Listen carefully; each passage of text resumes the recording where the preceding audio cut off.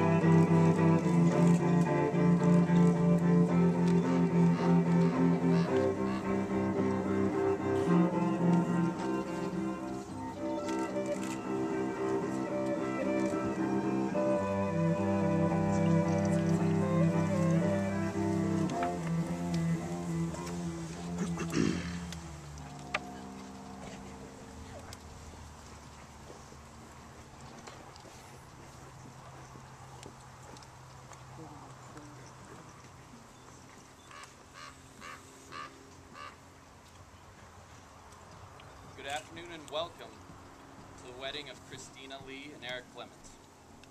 Today turned out to be an incredibly beautiful day for these two. An incredible time they've chosen to share with each other and all of us.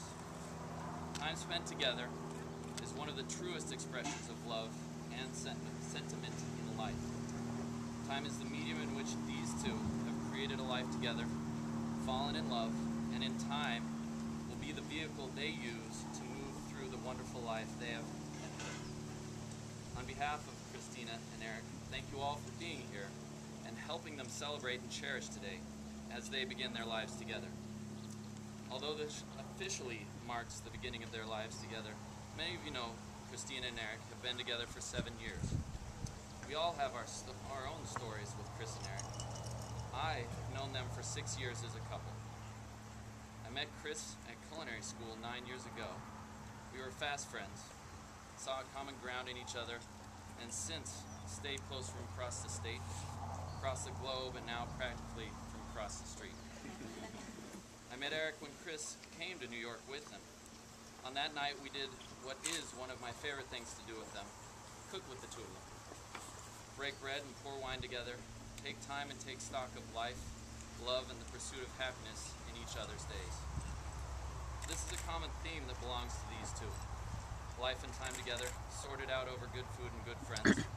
Sometimes as simple as a fish taco and beer, like the first night I met Eric. And sometimes as adventurous as searching out food stalls in basements of malls in Queens with a great group of adventurous friends.